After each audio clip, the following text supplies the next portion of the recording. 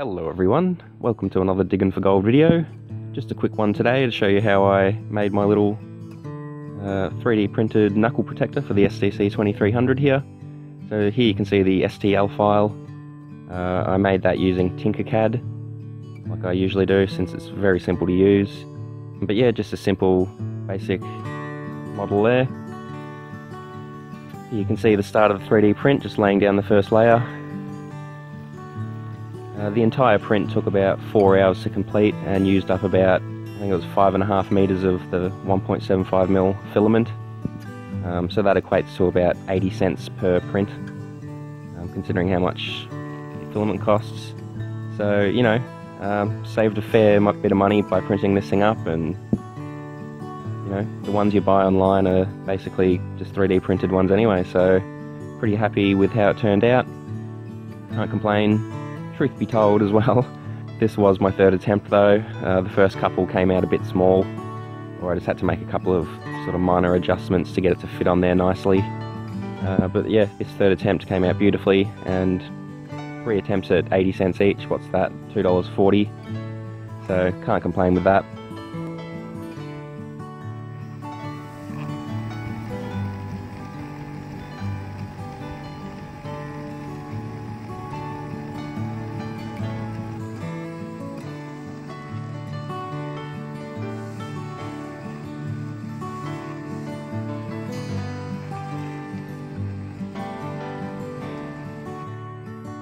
Here it is, straight after it's finished printing.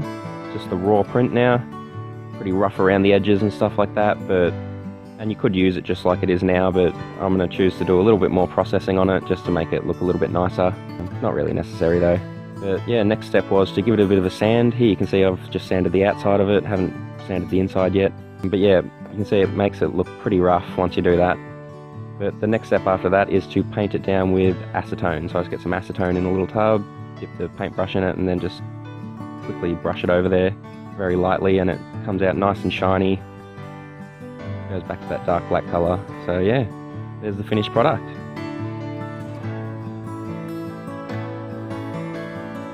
Time to fit it onto the detector. This was my first time attempting to fit it on, so I wasn't sure if it was going to get on there nicely like those first couple didn't, but yeah, this one seemed to work out pretty well. Clips on there nicely, stays on there pretty sturdily on its own. You can see it's a nice tight fit, does the job nicely. And you can see that that's me just feeling if it's flush, so it's completely flush with the skid plate on the bottom. Pretty happy with how it turned out. What do you reckon? Not bad for $2.40.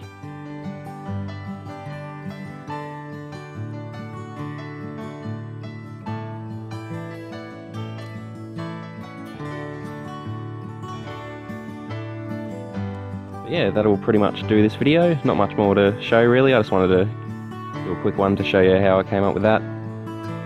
Hopefully you enjoyed, or got some interest out of it. Stay tuned, I'll have another prospecting video in a couple of days. Anyways, till then, thanks as always, bye.